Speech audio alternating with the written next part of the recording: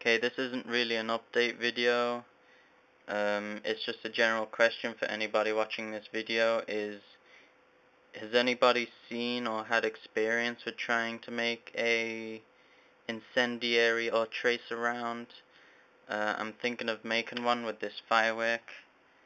I'll use the propellant inside of the bullet, which will be set off using one of those red toy cap things, and using the spark bit that's in the top here, just a little bit obviously, just to fill it into this space that I drilled out all the lead in this jacket of the bullet.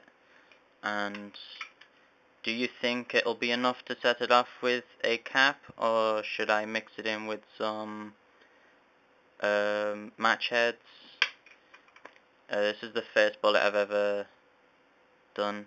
Took me like 40 minutes just to get the freaking primer out that was in there. It's fucking hard. Sorry for the language. Okay.